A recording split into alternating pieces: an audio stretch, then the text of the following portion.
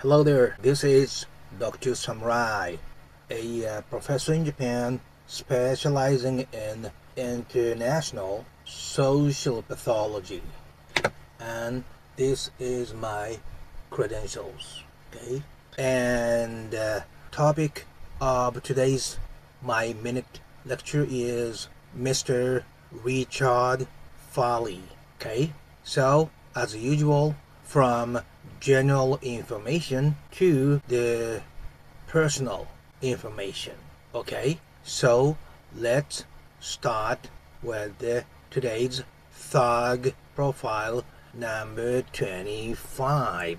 Mr. Richard Farley, he used to work for a system engineering company called ESL. Though this is a little bit of a personal information, but because I used to teach English as a second language, ESL, I automatically thought he was a teacher too. So I contacted him. Turned out to be that ESL is totally different acronym.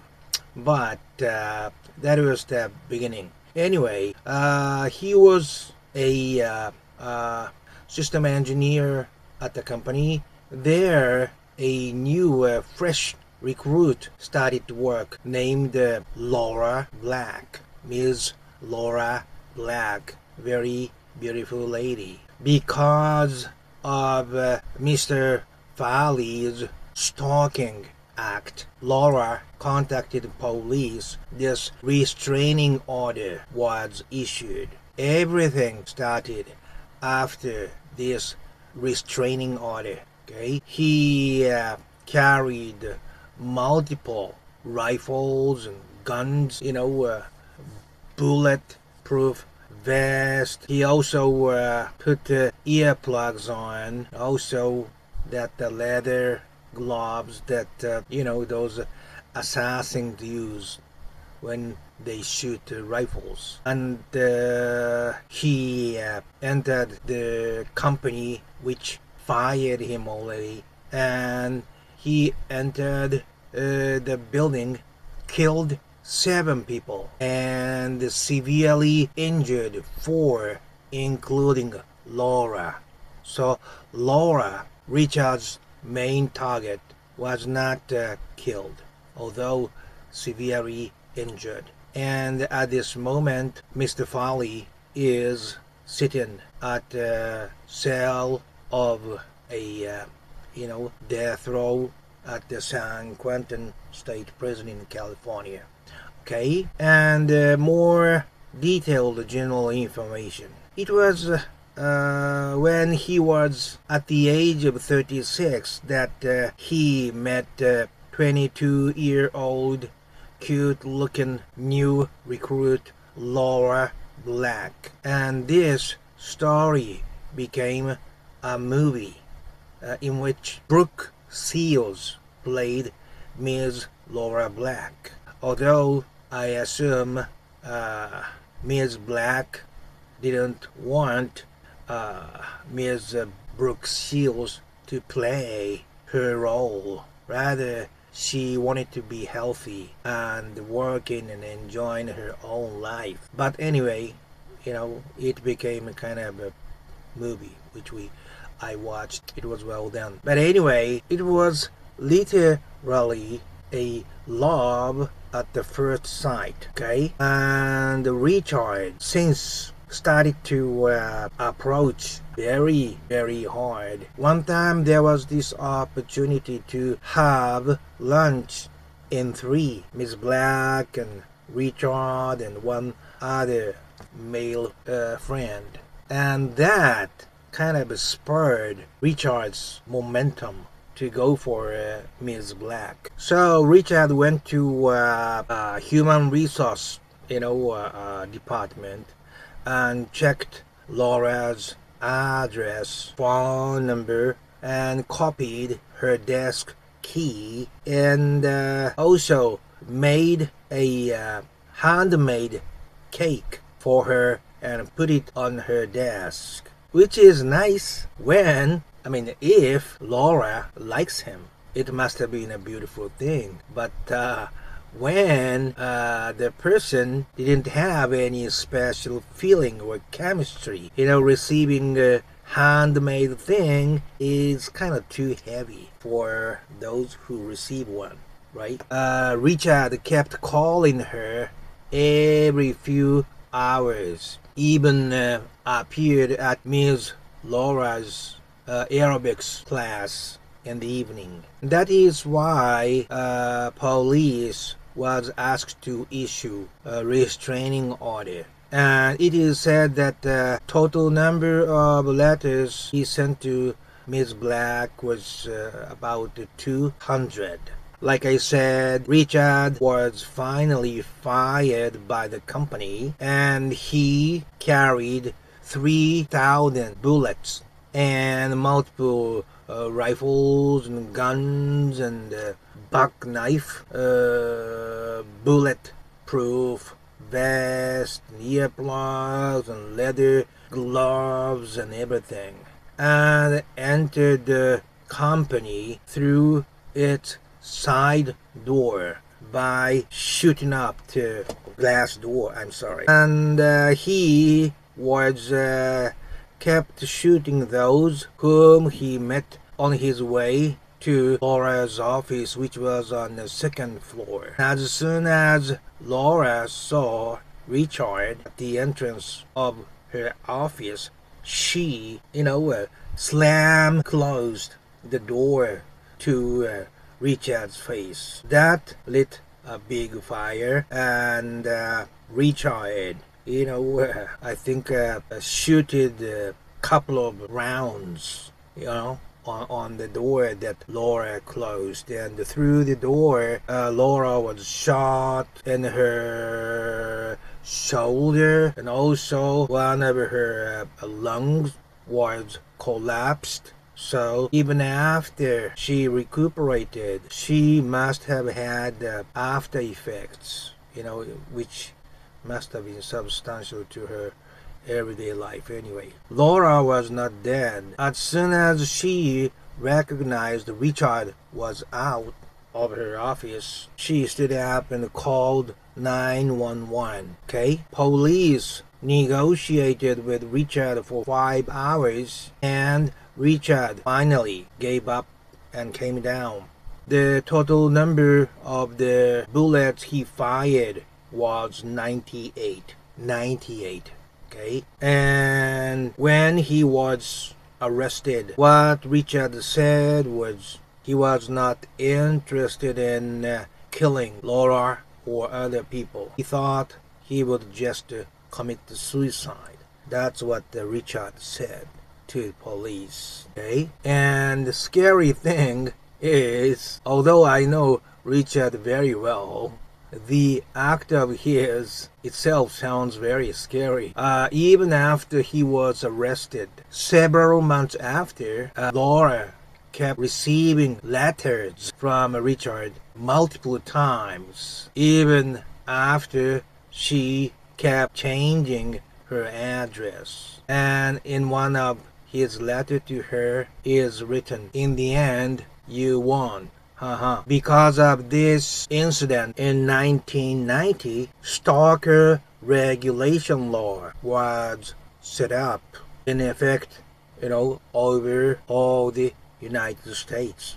Okay? So this was a kind of big incident. And moving on to part 2, Richard that I know. Actually, we have been corresponding for over 10 years now, I think. As a matter of fact, before filming this, I just finished writing my response to Richard's letter, which is always typed up. He was complaining about his typewriter, which has a tiny, teeny memory, is not working well, and thinking about buying new one through a lawyer. But anyway, as I always say, to punish those who committed crime is not my business, and I am not a law officer either. So all I can make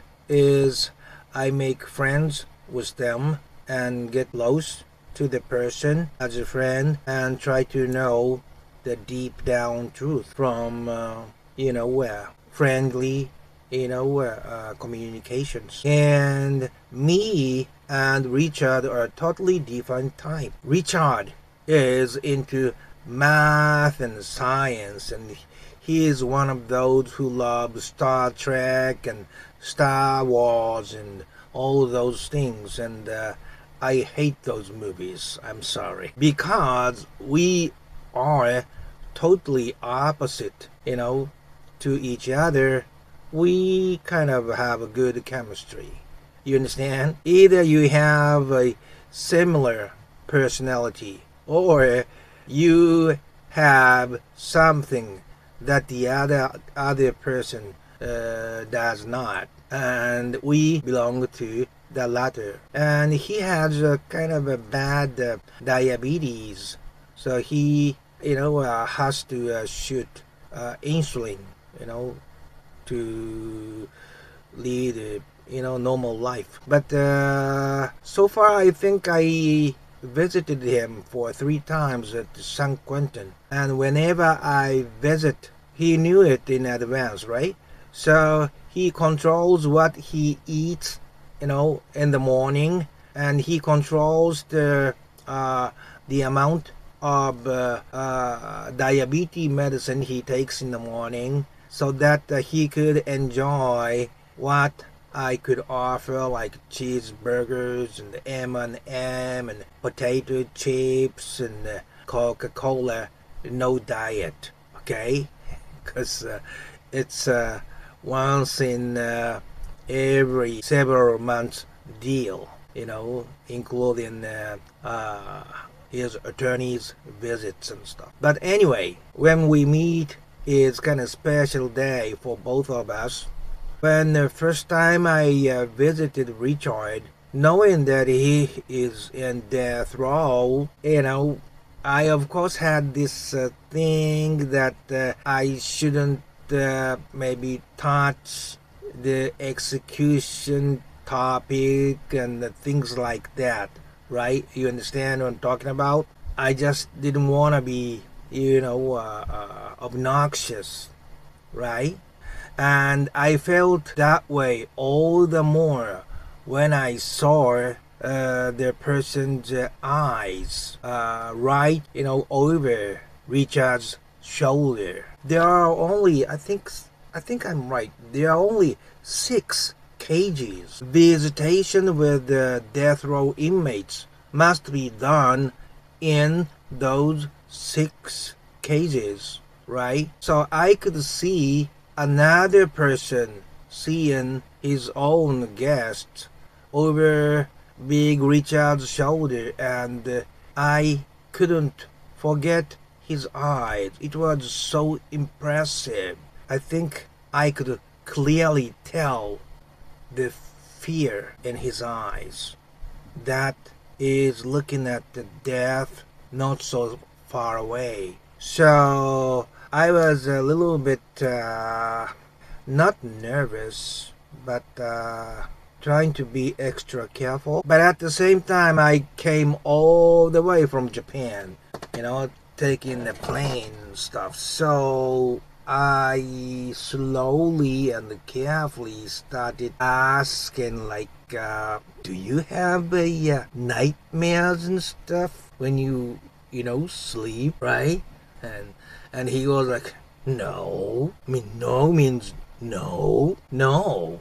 That's the Richard's answer. And I go like, but, being in a death row, have you not, thought about the final execution and stuff? Listen, he goes, I'm now like in the middle of 60, right? And when my legal transaction goes all the way up to the Supreme Court, it takes at least like 30 years, right? So that means I'll be like over 90 years old, and I'm pretty much positive I would have been dead because of my diabetes. So, I don't have to worry about that. He didn't say that in words, but he meant he didn't have to worry about death itself, by execution. Especially now, the governor of California is Mr. Newsom, who is ardently against death penalty. So who knows? California could be joined in one of those where capital punishment is not going to be done in the future. Okay. He also said he is ready to accept his natural death, so he put the sign on his cell that please do not use this resuscitating device even when he went into coma and things like that. I think there's that kind of rule in a death row, whether he wishes for resuscitation or not. So they pretty, all of them pretty much must put up the sign whether they want it or not. And his sign says no. Do you understand what I'm saying? He said like this. In other words, this is like part of my retirement plan. He used the phrase retirement plan, because, you are incarcerated, you don't get wet by rain, and you can eat, and you can meet doctors, although your freedom is very much cut short, right? But he said it was his retirement plan, and as soon as I heard this phrase, I suddenly relaxed myself and started to ask whatever I would like to ask. It's like my break was off now because of the phrase. So I asked him, have you ever done anything violent before this big incident? And he goes, no. But I tell you, when I was in my car in the parking lot of the company, there comes a guy who play like a righteous person for a weak girl, and he came close to me and he knocked on the glass of my car door, like a camping car. And he said at that time he had a gun, right under the newspaper on his knee. If he had opened the door, I would have shot the guy for sure. But he didn't go so far, so he got lucky. That's what he said. But that means he didn't do anything violent before this Laura Black incident. I think this is the information that I read afterward. But that article said he went to see Laura the day before the incident to pull down that restraining order. And if she had said no, he thought he would have committed suicide in front of her. That's what he said. So, carefully thinking back, this might not have been all about Lawler. There might have been something different behind this.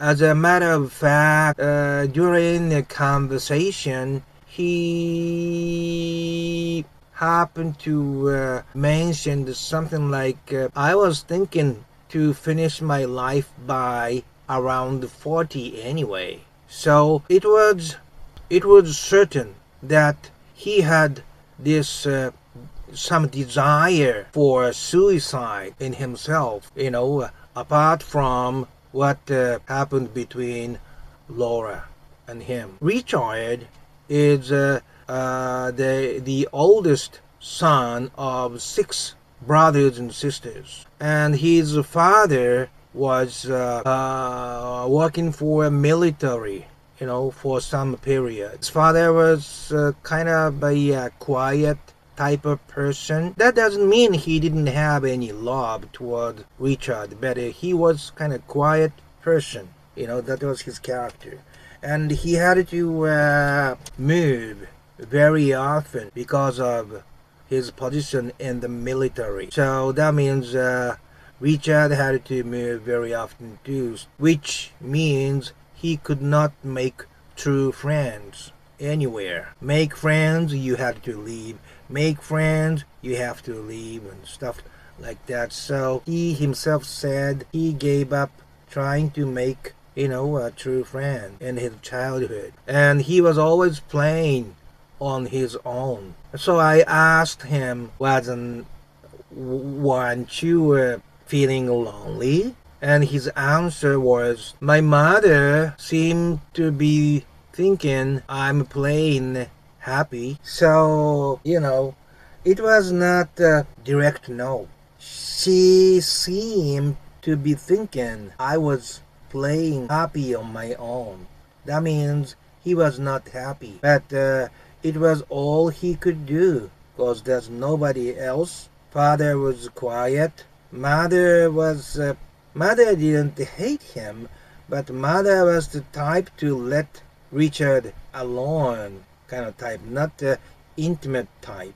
So he had no choice but to play with the blocks or whatever on his own. Normally, kids, most of the time, kill time is communicating with mother or father or anyway people around him. Communication and occasional physical contacts. But in his case, he had to kill time doing something else on his own. That's why his personality is like into solving puzzles and quizzes. And he himself knows that he has this tendency to be a little bit obsessive and compulsive. This character of his comes from him having to spend time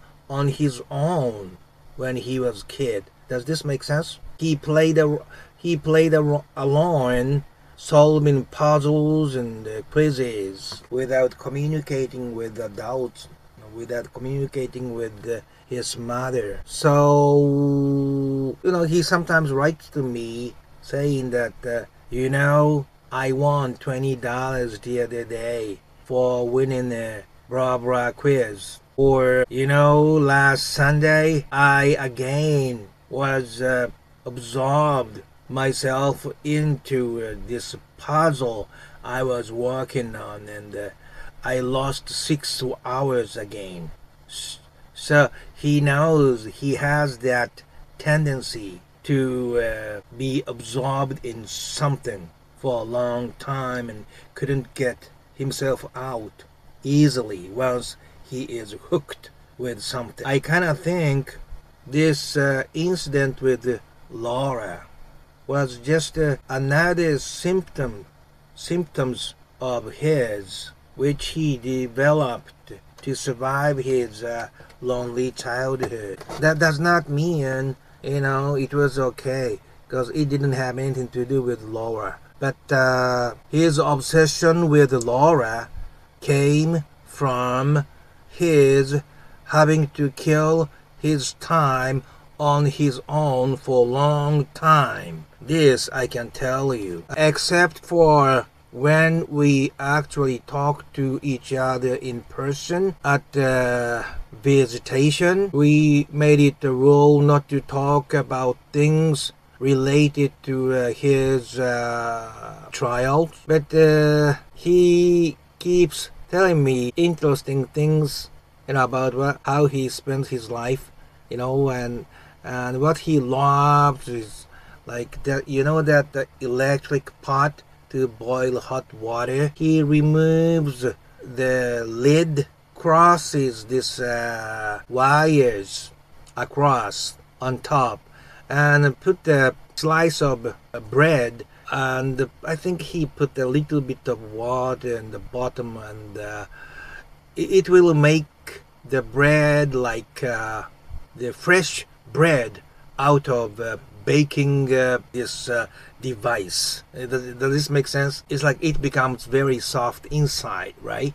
Once you warm it up in microwave and stuff. The same thing. He does it with the electric pot. And he cooks his own egg sandwiches, which he keeps from the breakfast or something, and put it in between and watch football on Sunday afternoon. That's what he loves. I don't do things like that, but hearing things like that kind of makes me feel happy. Oh, yes.